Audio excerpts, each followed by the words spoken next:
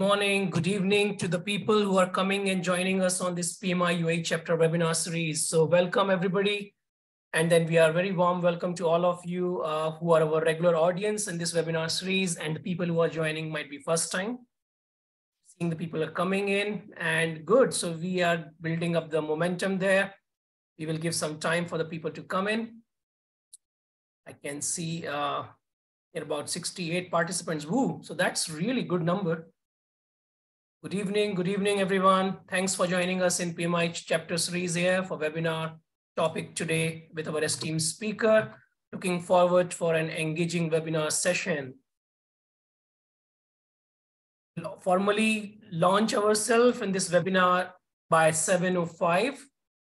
Just give a couple of minutes to our friends and colleagues to join us together.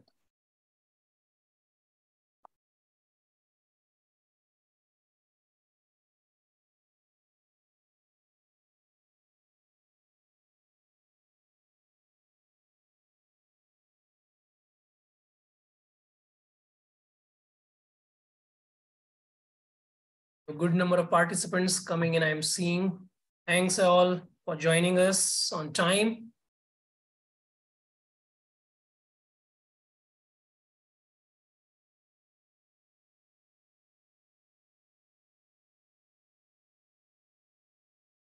Wow, we have people from Pittsburgh as well. Global audience. Morning and good evening, greetings.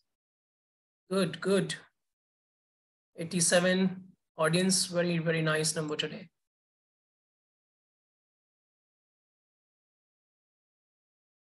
People are picking up the momentum slowly because I think we are at the right time of the year now after the Ramadan period.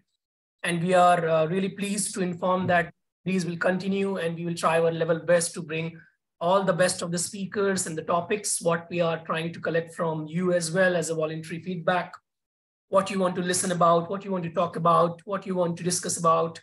I think we are very pleased to really get somebody of the interest for everyone.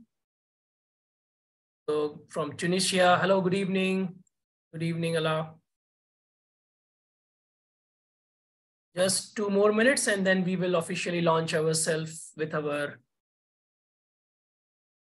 topic of the webinar. So today, our topic of the webinar, of course, you must be knowing already, is through establishing and strengthening the PMOs. So all those PMOs who have been around the business must be very delighted today because now we are talking about you.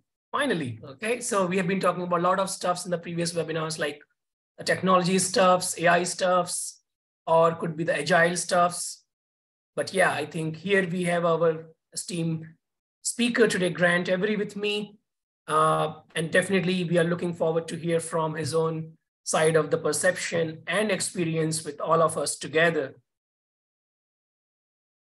Good, 97. I think we are going to make a century very well. I think 7:04, and we reach the century before 7:05, guys. That's milestone, I would say, if we achieve it. It's 1 more minute, 99. Okay, here you go. Wow, we get it. We get it before 7:05, more than 100. Wow, really a milestone. I think since I'm hosting the webinars around it, Grant, I think this is one of the milestones. I've not seen 100 people joining in less than 5 minutes here. And what a global audience. Wow. Qatar, Doha, Oman, Tunisia, Pittsburgh, Abu Dhabi, of course. Lovely. I think we are good. We are good, guys. We are more than 100. So let me begin officially, guys. Again, a warm welcome to all of you to this PMI UAE chapter webinar series, guys. My name is Anchal, and I am the host and moderator for today's webinar for all of you. And I am going to be joined by our esteemed speaker, Mr. Grant Avery, who is world's leading PMO maturity consultant and also author of a book, which is P3M3 Maturity Model. So I'm going to speak more about him in a detail, but before that, I'm being joined with my team at the back end, Olimud and Bavin, and Amir as well now. So thanks for all making this possible with us. We are going to have some housekeeping notes, friends. as usual. So please expect this webinar to last somewhere around an hour and 15 minutes maximum. We will launch the topic with a set agenda tonight. We will go through a brief introduction of our speaker, Mr. Grant. And also, I'm going to tell you about PMI UAE chapter. And where after that, we will take it to the webinar topic. And then there'll be a Q&A section as well, where definitely we are trying to answer all the questions from all of you. And the Grant will do the level best to answer them up. Definitely, we encourage all of you to post your thoughts in the chat to make it much more interactive. And as well, if any of the questions you want me to put through Grant, I really encourage all of you and request you to put them in the Q&A section of the webinar's control. So I think we are good. We are good to go. And let's begin with PMI UAE chapter introduction first, so that it can give you a brief idea from where we come from, what we're trying to do. And then thereover, we will go to the topic of the webinar. So allow me to share my screen so that I can bring it up. Second. Oh.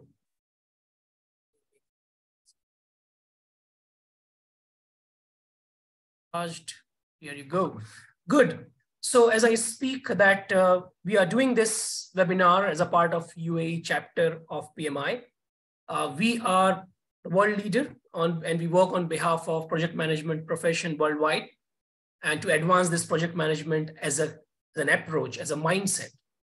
As a chapter perspective, we are really particularly proud that we are on the top 5 chapters around the globe in terms of number of members. Also, we are doing day by day as we speak. And then this all chapter is run by volunteers 100%, of course. And we are passionate to create this environment of project management as a profession, and also to really encourage people to do the personal development around it with the networking and education. We, as we all dependent on you as well, as an audience, to make our chapter activities as much interactive and invigorating as possible.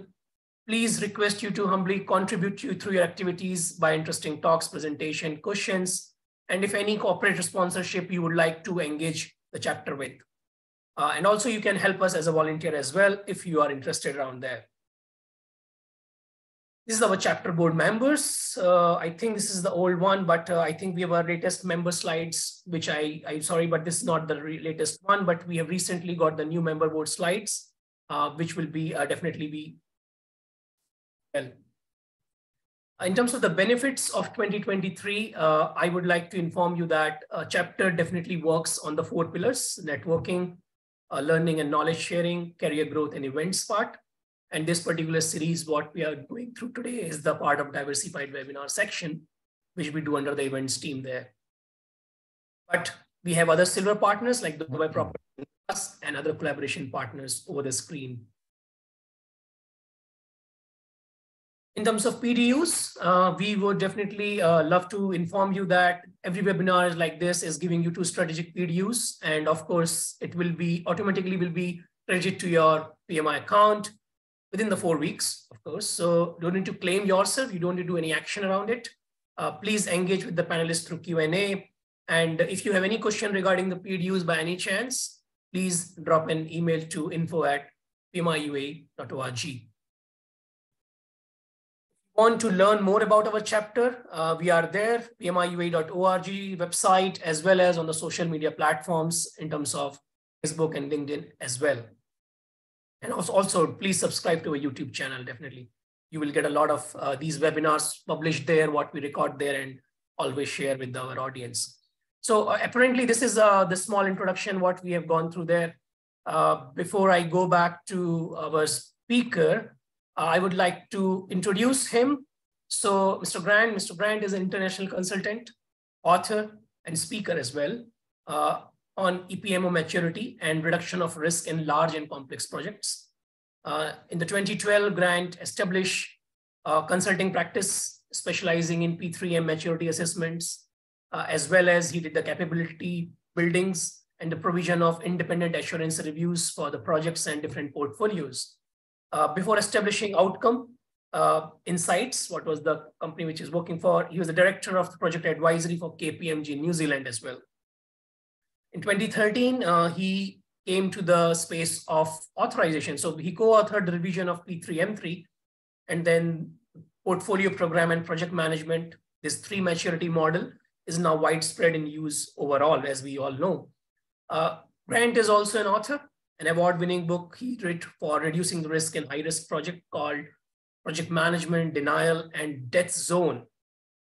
And his book was also the book of the month in March 2016.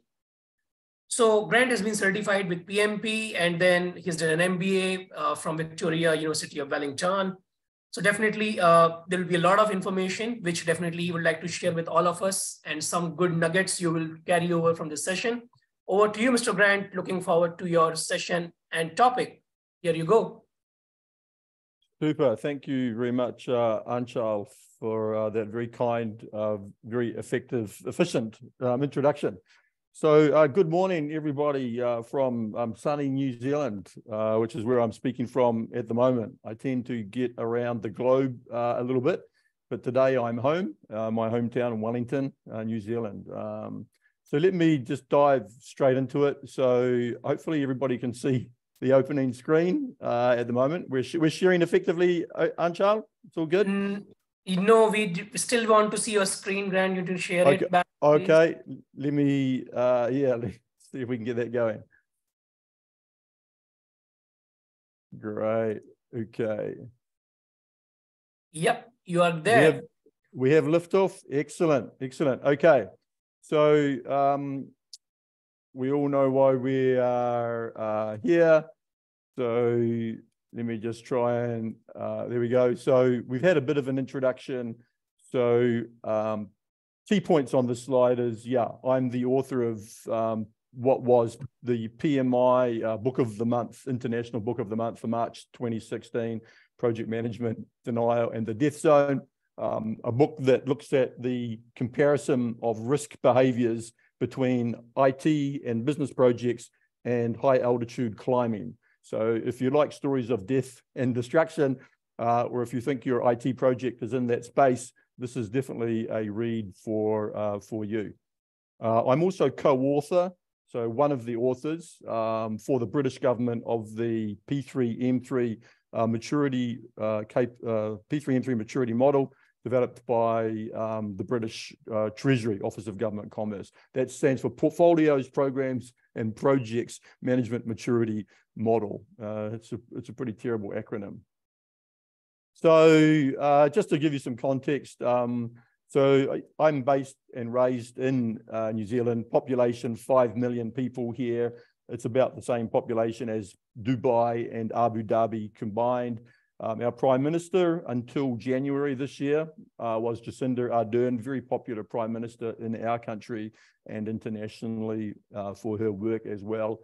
The current New Zealand government 5-year infrastructure budget is 71 billion New Zealand dollars. That's around 160 billion UAE dollars.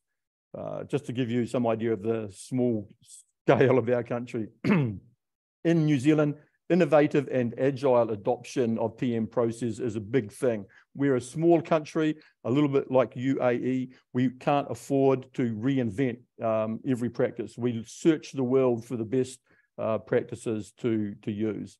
The PMI series of standards features very strongly in our country, as does the British Treasury Commission practices such as Prince 2, MSP, management of portfolios, and the P3M3 maturity model.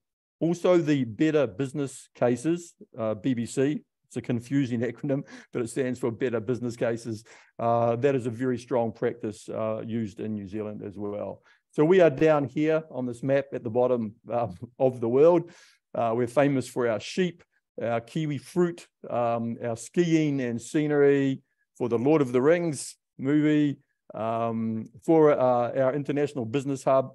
This is our capital city, Wellington, New Zealand. This is where I live. We're famous for our small satellites space program as well.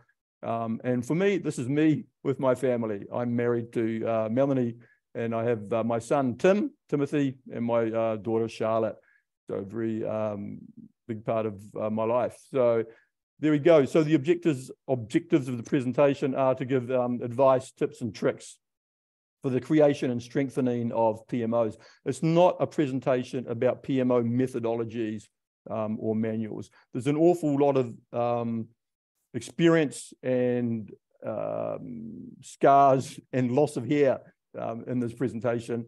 I've performed perhaps over 100 project management office capability and maturity assessments at multiple levels, portfolio, program, and project in my career. So I've seen a lot of what goes on.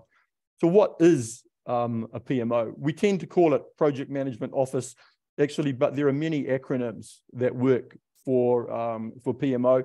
I actually recommend to many executives or to many people establishing new PMOs, maybe don't use even the acronym PMO, because so many executives and senior leaders have had bad experiences from excessively bureaucratic PMO acronyms, and they can have allergic reactions.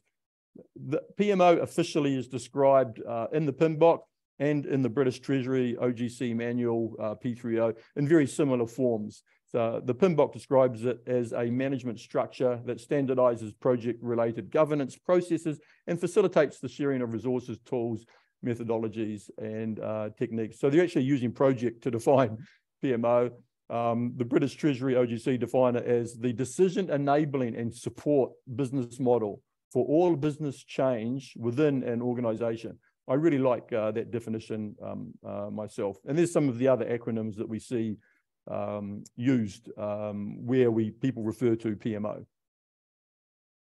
So very recently, March of this year, PMI and PwC got together and produced this publication, which I recommend everybody have a read of if you haven't already seen it.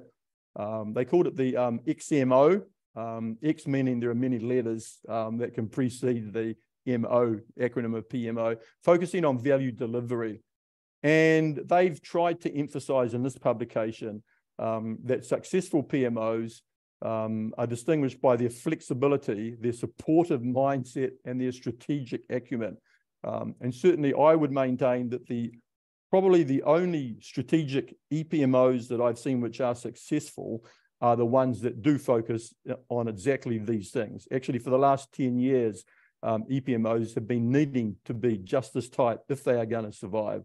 The work by PMI and PwC also referenced the importance of servant leadership. Servant leadership is an academic theory of leadership, been around since the late 1990s, just like transformational leadership, transactional leadership, authentic leadership. Servant leadership is where you place the needs and the performance and the support of your team ahead of yourself, and you act as a steward for the organization. It's defined by empathy and collaboration, and it builds significant performance in high-risk contexts. So if you're not aware of servant leadership, it's a body of leadership theory which I encourage strongly people to have a look at. The return on investment of P3M maturity, the maturity of any PMO practice, whether it's portfolios, programs, or projects management, that's the P3M acronym. The return is very high. Organizations that undervalue project management as a strategic competency for driving change report an average of 67% more of their projects failing outright. That same report by PMI, Pulse of the Profession report, also gave these usual statistics, which we see a lot of. Only 56% of projects globally met their goals and original intent. Only 46% fell and delivered within budget, on time, etc. You can see those stats. Not very impressive. That's the average organization. So there's a lot of opportunity to do better. And if we do better, there's a lot of opportunity to save money and risk and stakeholder support in our projects when we get it right. High maturity organizations typically do 40% to 50% better on all of these criteria with that greater maturity. Greater maturity doesn't mean more processes. That's the beginner's mistake about trying to strengthen maturity, but I'll talk about that a little bit more shortly. Another slide also found from the 2020 Pulse of Profession report. Pulse data shows then that when it comes to value delivery, organizations that are highly mature in their capabilities outperform those that aren't across those key metrics that I just showed. PMIs are high return, but high risk if you get it wrong. The average life span of a PMO is around 12 to 24 months. That's because people don't do them very well in many organizations. They're often excessively process focused. So, and if you fail with the establishment of a new PMO or fail restructuring or strengthening your PMO, you often don't get another go. It'll probably be 5 or more years before somebody is invited back to have another attempt at strengthening or creating a new PMO. So important points about creating a new PMO or strengthening or restructuring a PMO. It's critical that you define the business problem that you want the PMO to solve. It's critical that you define the benefit KPIs that solving those problems are going to provide in measurable metrics so that you can be held to account for those. And it's very important that you do a business case. If you're creating a new PMO, it's a high return investment and you will need money and resources and support to complete it. And you need to justify that bid for funds. And the correct vehicle for that is a business case. We've got to walk our own talk when it comes to projects and PMOs, new PMOs being projects. And we must establish governance for PMO building projects, an accountable sponsor, steering committee, project manager, etc. Building or strengthening PMOs don't go well when they're done as a business as usual stream. When they're done as business as usual and not as a project, not walking our own talk, what happens is they just slip to the bottom of the list when we try to focus our resources on the work of developing the new practices and the new capabilities. It doesn't get the attention. There are always plenty of other fires to fight in the organization ahead of building a PMO as a business as usual work stream. So don't do that, create a project. As part of that project establishment, we recommend investment logic mapping. Investment logic mapping is a very simple one-stage, 2-hour workshop process, which creates in a map the 3 or so business problems that the PMO is needing to be created to solve. Often executives don't know what those problems are. Often executives will have a sense that they want something called a PMO. They've heard that PMOs are good. They've heard from colleagues in other businesses that, that PMOs are useful things. So they tell somebody, build me a PMO. That's not a good start if the problems are not defined, because there are so many different problems that a PMO can be scoped to solve. So in these 2-hour workshops, you've got to have the right stakeholders present to draw out the business problems and the benefits and the recommended solutions, which will be part of the new PMO build. Where should a PMO be located? This is a relatively common question. Often PMOs are born initially within IT groups, traditionally, because there's a lot of complexity and risk in IT-enabled business change projects. And then often other executives and business groups will see the value that PMOs are providing those complex business areas and want to have some of that in their area. So the actual location of the PMO is not as important as the supporting manager who oversees the PMO. If it's a strategic EPMO, we recommend that it report to the Chief Executive Officer, who should chair the organization's portfolio investment committee. There's nothing more important, actually, in an organization for a Chief Executive Officer to do than to oversee the delivery of strategy and the delivery of all of the organization's investment and capabilities and change. EPMOs can work reporting to a tier 2 manager. That's the next level down from the chief executive officer, as long as the CEO is a supporter. Practice PMOs, which are not enterprise ePMOs, practice PMOs, which are not strategic, and there are many of those around, can work at a tier 3, the next level down, again, quite happily. But again, they need to have a strong champion at the executive level somewhere supporting and speaking up for them. And then finally, delivery PMOs that are delivering specific programs or large complex projects, or are delivering work stream related projects. They can work anywhere, but should be within the business group that is sponsoring the particular program or project initiatives.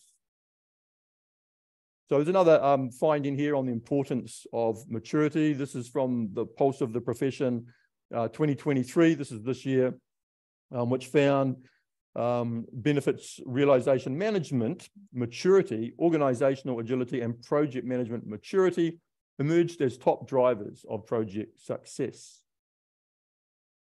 So when we measure PMO maturity, we're often referring to the maturity of project and or program and or portfolio capabilities. We're often referring to the maturity of a set of organizational capabilities, not always, often not at all, the maturity of just a structure such as a PMO, because often the capabilities of P3M exist in co-functionality with the PMO in other groups.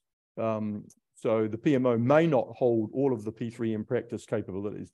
The average project, we all know in this business, if you haven't seen the statistics, have a quick search through the multiple studies and multiple sources. The average project wastes about 30%. That's conservative. The average project runs over its budget 60% of the time, but real waste is probably around 30% globally, unless you're above average. So look at your colleagues in other organizations. Do you think you're above average? The global average of maturity is 1.5 out of 5, where 0 is low and 5 is high, on the international P3M3 maturity model scale. So that's a pretty sad indictment on the maturity of organizational practice change capabilities globally. So it's 1.5. So, and if you're 1.5 or thereabouts, which most organizations are, it's the average, many are below that, then the waste in those organizations will be significant. So you don't want to be average. The choice of the maturity tool that you might use to assess your maturity is not as important as actually creating a maturity baseline using something, setting improvement goals, and then monitoring progress towards those goals. That's what's important. We'll show you a little bit about the OGC P3M3 model shortly.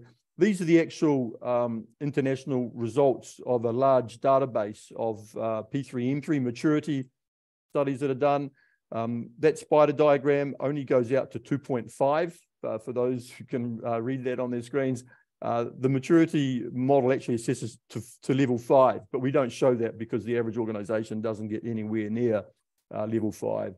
What we can see here are three maps for project management maturity, program maturity, and portfolio management maturity. Portfolio management is one of the least mature areas.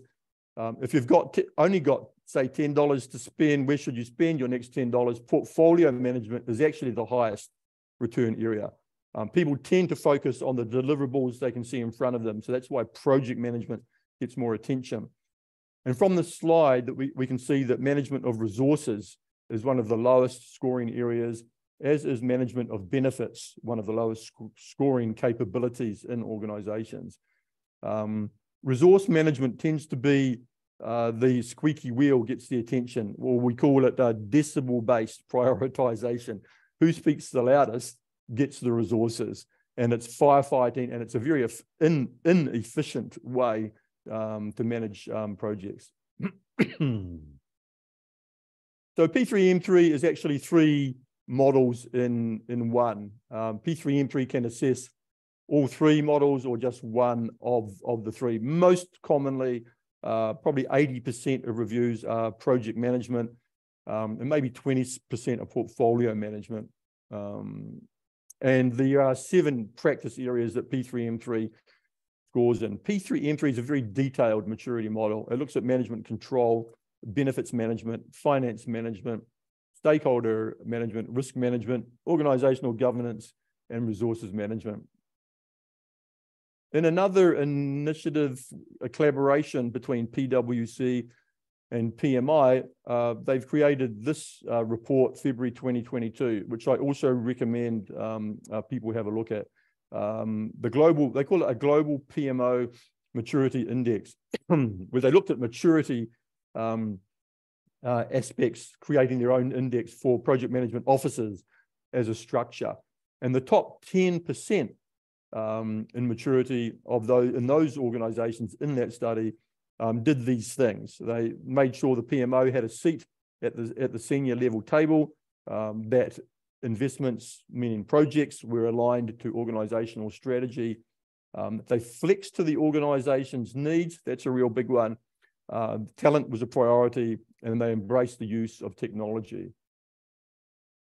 This is just a quick skim through. I'm not going to go through these in detail. There's a few slides that I wanted to speak a little bit more about, but these are some of the attribute areas that maturity models often look at. These are from P3M3, project assurance, behaviors, information and knowledge management, infrastructure and tools.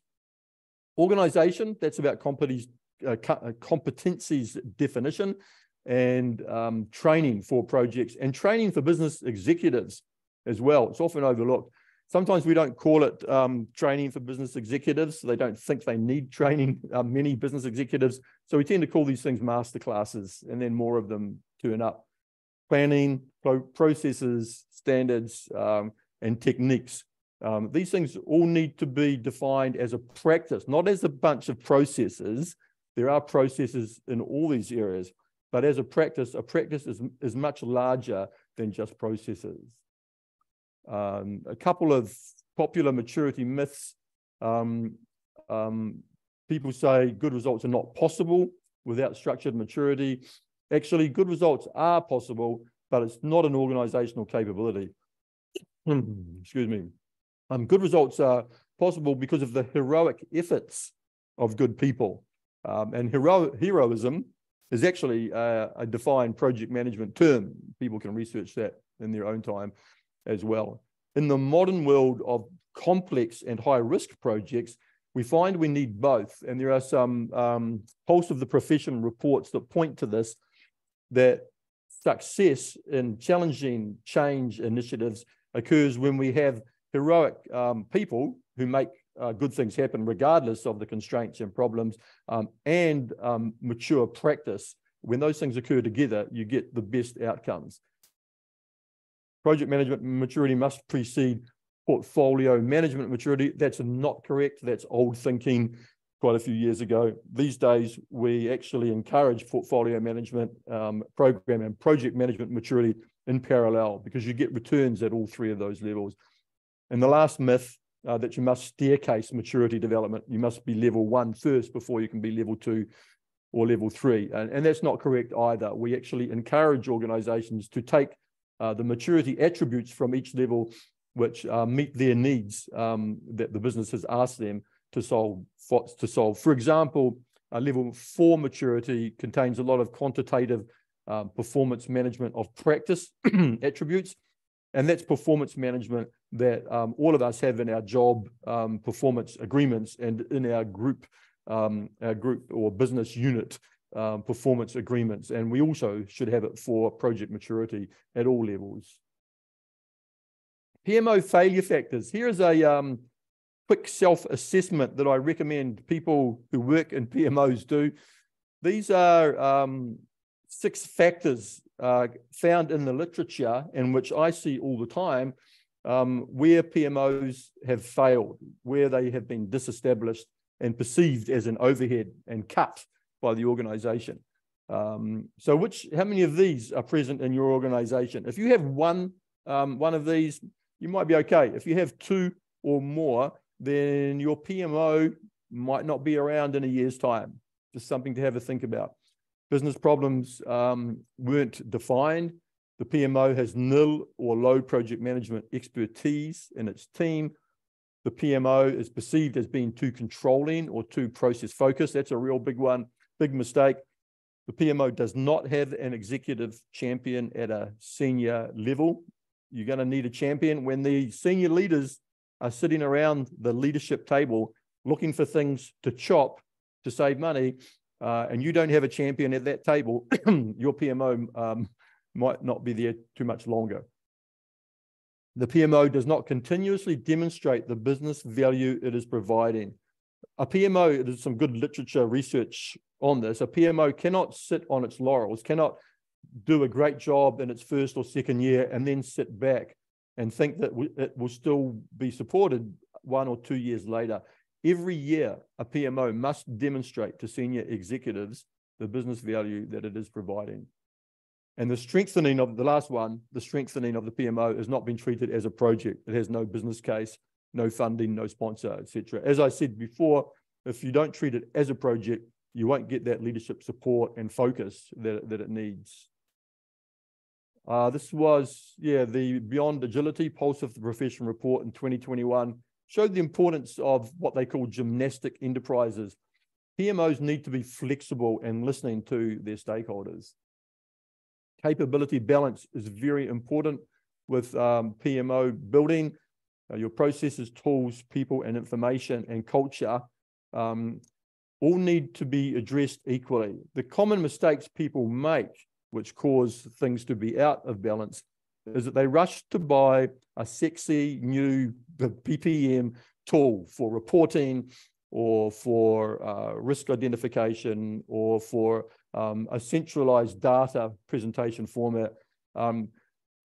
Please do not rush to buy a new PPM tool until your PMO's processes have been defined and accepted and have been running for at least a year, because you won't know what you want your PPM tool to do otherwise. Overinvestment in process mapping, big piles of processes and templates get created, yet other areas are neglected. Overinvestment in certification courses for project managers and other people associated with P3M change management. We don't recommend as much sending of people on certified courses as what we used to. They're expensive and they're time consuming. They have their place, but they must be used sparingly. For maturity of capabilities in an organization, we encourage 2-hour training units on specific topics, much more easily accepted and used without being too demanding on people, and not nearly as expensive. Excessive reporting, absence of C-leadership support. So here's a couple more tips on maintaining capability balance. Go slow. Strengthening PMO maturity takes 24 months to strengthen from one level of the 0 to 5 level maturity scale. That's because it's a change management exercise. It's a business culture change exercise. A pile of templates and a pile of processes does not a new PMO make. So I often see people setting their maturity targets way too ambitiously. And then it ends in tears because the executives are disappointed that they didn't have everything. And nobody told the executives this was going to be an important change management exercise. Focus on building stakeholder engagement, not processes and tools. Your stakeholders and focusing on them and their needs is the biggest and most important thing that somebody can do when building a new PMO. Set the thresholds for writing certain standards of business case, and set the thresholds for doing certain levels of assurance review very high when you're creating new practices, new templates, and new assurance review types. If you set them too low, it's very difficult to come back and shift them up later on. And if you set them too low, people will protest. What you really want is to set them high and have other people in other parts of the organization saying, hey, we would like some of that too. What we say is you want to get all the fish onto the hooks first. You don't want to start pulling the lines in of buy-in too soon. And importantly, define what isn't a project in your organization. These are some examples. These numbers could vary widely depending on your organization. But what is the threshold at which something is just minor works and is not a project? The key question to ask here is, will a piece of work benefit by being put through a process of complying with directions on standards of project management? Major procurements in the organization which use repeated processes, repeated procurements, for example, buses for transport companies, cost a lot of money, but they are often a procurement which doesn't benefit from being managed as a project. Equipment purchases, smaller equipment purchases, can sometimes not be classed as projects, but you need to be careful here. I've seen many cases, particularly in complex industries. The health sector is an example. MRI scanning machines, people will say to me, oh, but we buy these MRI things all the time. Why do we need to treat this as a project? Well, actually, an MRI scanner, it's an expensive piece of equipment, but also they have to go into specially designed and specially built rooms. They need specially trained people to support them. There's a return on investment that has to be approved from them. So that's an example of equipment that should be treated as a project. And importantly, don't let the profile of your PMO become too high. I've seen some successful PMOs who have done very well start to almost show off. You'll quickly become a target for cost-cutting rounds if you show off. Always be humble. Always be humble with the successes of your PMO. In the same way, we should always be humble in our own personal or professional successes. This is the standard business case and life cycle stage, life cycle used in many governments actually around the world. Sometimes these stages are called different things. But assurance at each life cycle stage point is a very key high return thing for value return on investment of P3M organizations. Post-implementation reviews at the end of delivery of a project, not at closure, but at 6 months or 12 months or 2 years or 5 years or 20 years, depending on the type of project, are very important to be able to show your executives that these things have delivered value. I won't go into the detail of that slide, but people are welcome to look at that once it's been circulated. Why assurance is needed and is important at each life cycle stage? Because at each life cycle stage, senior executives, the steering committee, the leadership team have to make a decision. Do they let the project pass through the gate to the next stage? Do they approve the business case? Do they approve going to market, going to tender? Do they approve contract signature?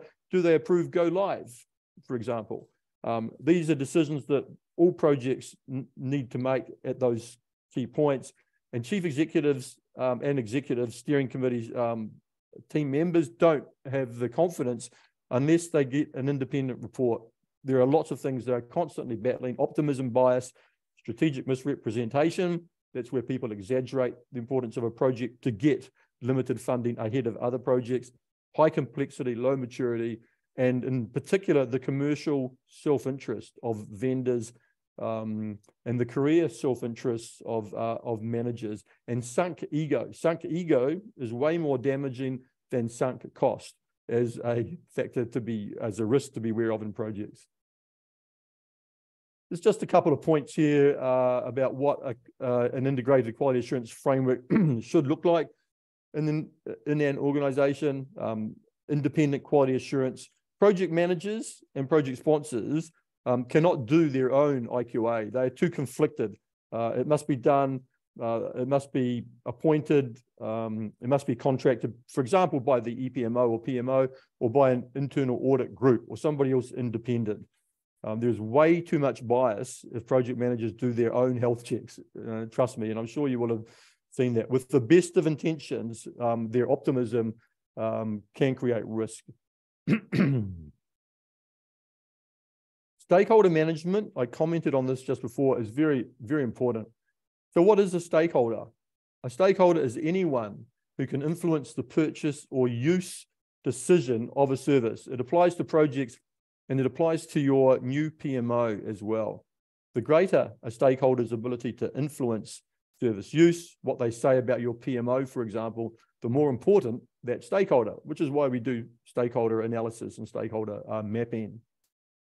So during the PMO build and PMO operations, stakeholder expectations and perceptions must be managed. A stakeholder reference group, I always recommend as part of a new PMO building. You want to consult with your stakeholders on what the practices are going to be, what the requirements are going to be for processes, what the requirements are going to be for levels of template to be completed.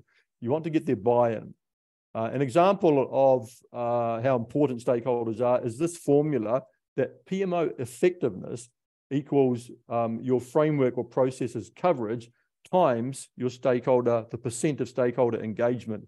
If you've built 80% of your new framework, but you only have 20% of stakeholder support, then your PMO is only 16% effective.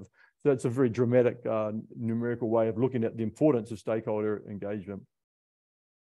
This is a really good report. It's only just come out this month, actually, an academic paper that presents a model that provides a more nuanced measurement of project performance, such as stakeholder satisfaction. Actually, aspects of stakeholder satisfaction is what this paper is all about, and I commend it to people. It talks about the importance of personal empathy, problem orientation, leaning into the stakeholders' problems, dealing with change, being resilient and doing that well with your stakeholders, and professional appeal.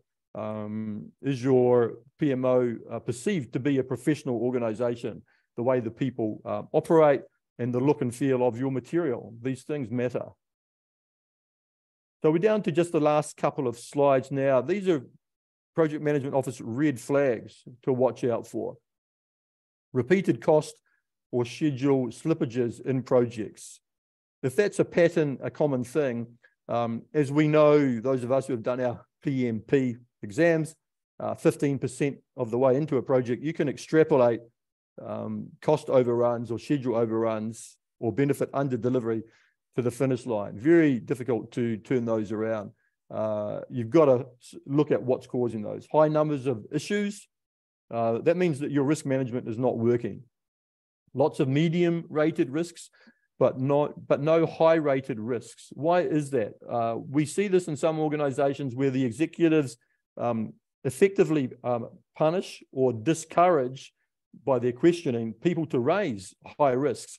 So people don't raise them because people are worried for their careers. So a lot of medium rated risks, but no high rated risks. I'm suspicious immediately when I see that. High numbers of high or moderate rated risks. So that means there could be a problem with the capabilities. Why are there so many risks? Or there could be a lot of optimism, or risk appetite may be set too high. High project team turnover, that's always a problem in any part of an organization. Stakeholders are not supportive. If you have more than, say, 5% of your stakeholders in stakeholder value terms who aren't supporting you, you could have a serious issue. Stakeholders will eventually get your PMO shut down if they don't like what you're doing. Excessive optimism about high risk or struggling projects. I do a lot of project reviews of projects which are in trouble, and I'll go in and people will tell me, well, it's not that bad. You know, we've got it solved, we've got it sussed. And I look and actually the failures continue even when they know they've got issues. Watch out for optimism, excessive optimism. Projects aren't being resourced. So why can't your projects receive support? Why aren't you getting testing time or developer time? Why aren't you getting project manager allocation from the executive leaders? And it may be because your project is just not a priority. Schedule slippage should be built into plans immediately if that's happening. If there are lots of close calls or near misses occurring with projects, then you should expect a big failure to happen pretty soon. Like a black swan event.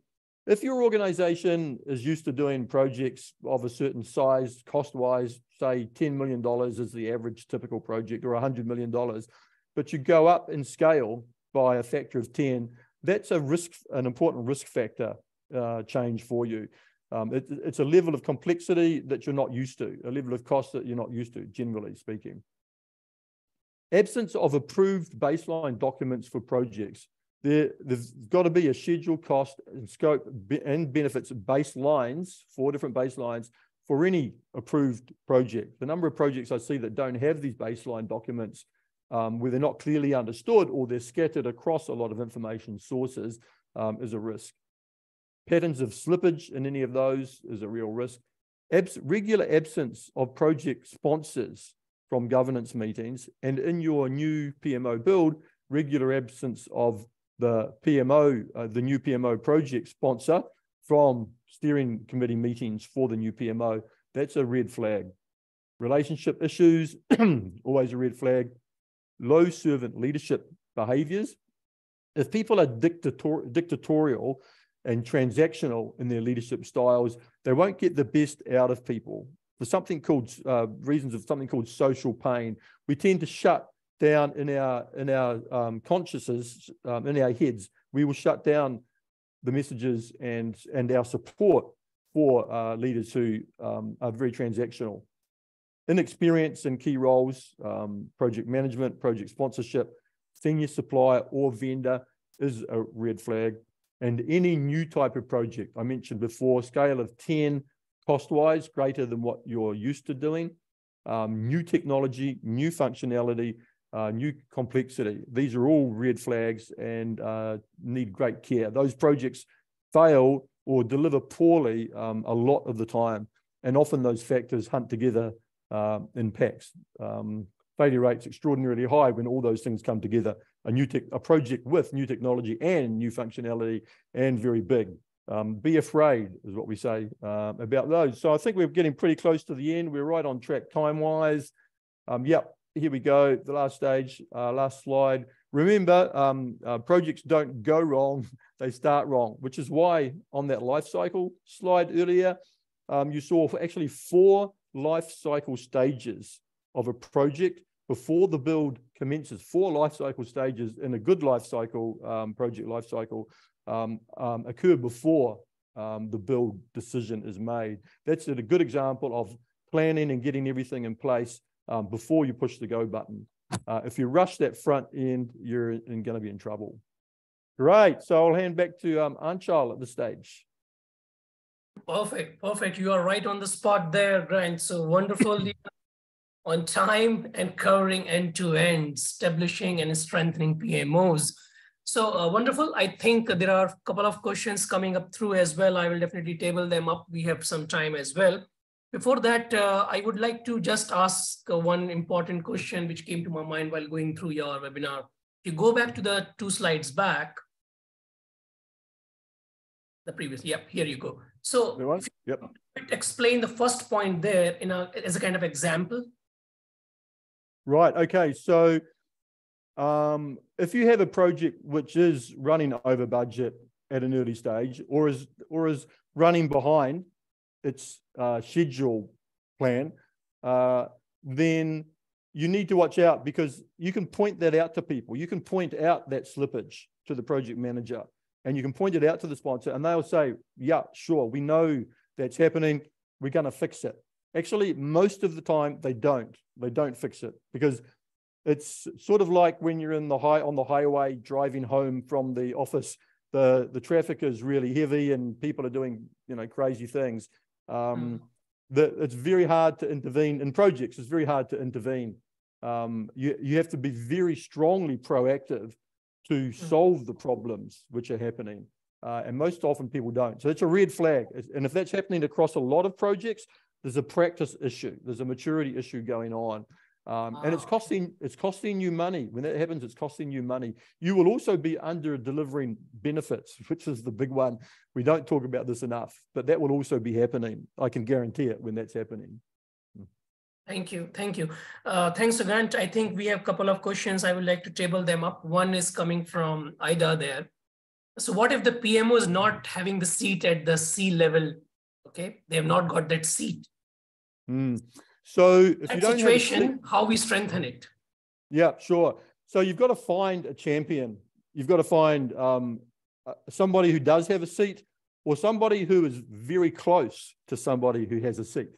So you might not have one of the senior leadership team as your champion speaking for you at the table, but somebody who is the next level down has the ear of one of those senior leaders. You must have that. If you don't have somebody at the senior leadership table, and you are a whole of organization PMO, if you are an enterprise PMO and you don't have that, you're probably struggling in a lot of other areas, I suspect.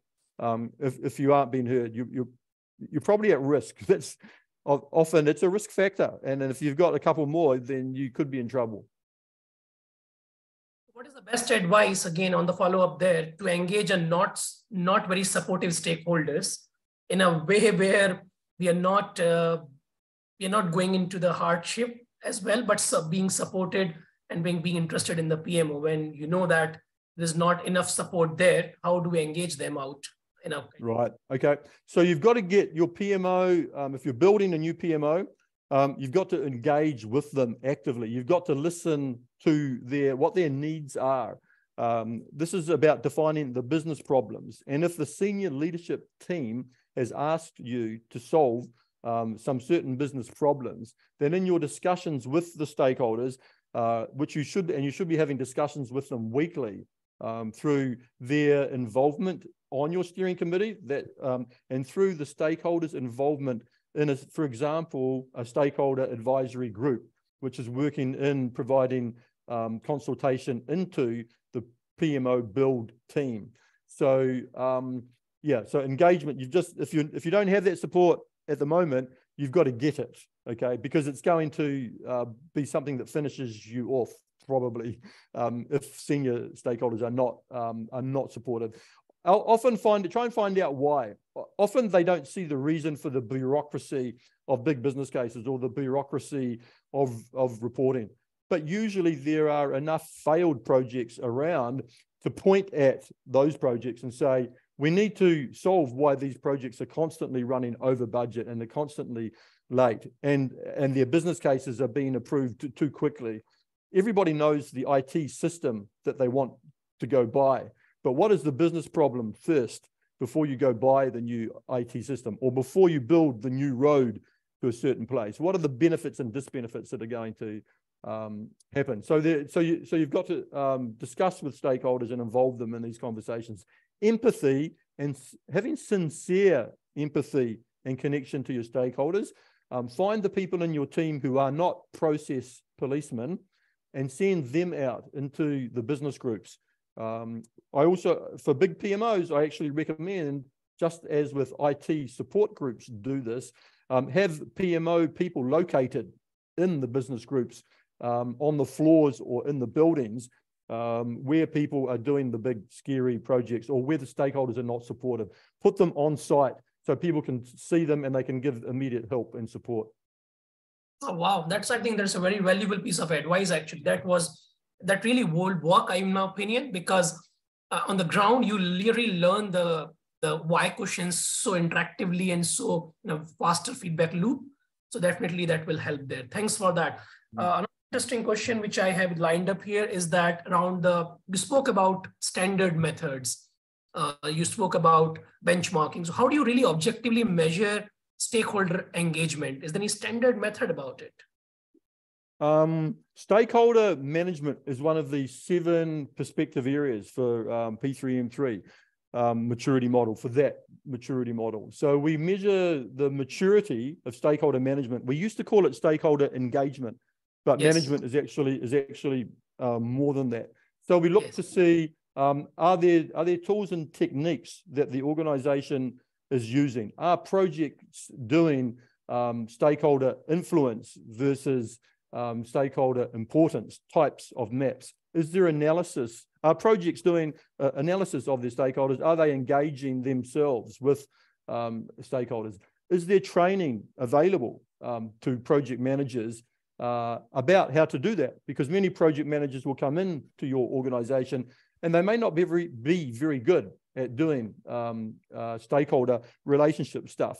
In the first 4 life cycle stages of a project, especially big projects, not yet in delivery, stakeholder engagement is very important in those early stages. And that's a different type of project manager, and a different type of project manager than the project manager who's going to deliver something, who's going to deliver the new IT system or the new building or the new business group or the new change transformation. So you've got to, we look for examples of where project managers have the tools and techniques, have the guidance and have the training to support them. That's how we assess stakeholder management maturity. And of course, talk to the stakeholders because they are the best judge of whether that's effective. Good. Thank you so much. I think there is one more question from Dheeraj is that, would it be instrumental to recruit an influential, experienced and technical person from the business to be your champion? Absolutely, yeah, absolutely. I'm a big fan of the British government treasury practice called Managing Successful Programs. The acronym is MSP, Managing Successful Programs. MSP is to complex programs and change and complex projects as the same as Prince 2 is to project delivery. So MSP, I recommend to everybody. MSP places great influence on the business change executive role, partnering horizontally with the project manager. So if you have a project manager for any project, but also for a new PMO build, we absolutely recommend that alongside the project manager is somebody from within the business who knows the business, who knows what the business wants. And one of the big reasons for this is that, especially in modern times today, project managers are professionals and they come not always from the business area and they don't always know the context of the business change. And so that's imperative to have the business change. We call it a business change executive. There are many titles working alongside. Yeah, so that's absolutely recommended. Thank you. A tricky question. What's the best strategy when it comes to handle the aged management who's continue to reject the modern project management techniques, especially under the PMO umbrella? How would you handle this aging management to get into that mode where they stop rejecting the new modern techniques or start embracing them in a different form? So it's more of a kind of change management approach. But yeah, what are your 2 cents around that? I'm sort of slightly smiling. Like the easiest way is to have a quick restructure and bring in some fresh blood. If that's not possible, and often it's at the senior leadership table where this problem could be originating. I've got to be careful. I can't talk myself these days. But the challenge that you've got to do is to give them examples in their own organization or in their own business groups where things are not going well, where projects are failing. And there is always things to be found that you can demonstrate. And you've simply got to show them the evidence for the capability issues that they're having. For example, you say there's no steering committee, so there are no conversations, or that a particular project manager is dictatorial, or that there is no resources being able to be obtained, or there is no risk management happening in these projects, because these modern techniques are really only the capture of old techniques, actually, to speak to stakeholders, to document your risks, to document the good things, the benefits that you want to happen. Even the oldest people on our boards understand that they want benefits. And when you say to them, hey, should we write down metrics and time-bound key performance indicators for these benefits so that we can prove the return on investment, so that we can then improve and advance the return on investment that helps their careers. Helping people's careers is always a good, or suggesting you're going to, is always a good way to get support. So there we go, a couple of thoughts on that. Wonderful. So I'm cautious about the time. I would just take the one last one from Wemby. What is your advice for the first month in joining a company to start and lead a PMO? Right. Okay. So for the first month, actually the first 3 months, don't do anything dramatic. You've got to get in there and understand what their problems are. So you've got to have lots of meetings with people. You're going to have to look at, that's to build stakeholder support. You want to be speaking to the project managers. You want to be speaking especially to the project sponsors and the business owners. You want, probably when you get there, the new PMO manager probably is going to arrive, and the problems, the purpose of the PMO is probably not going to be very well defined.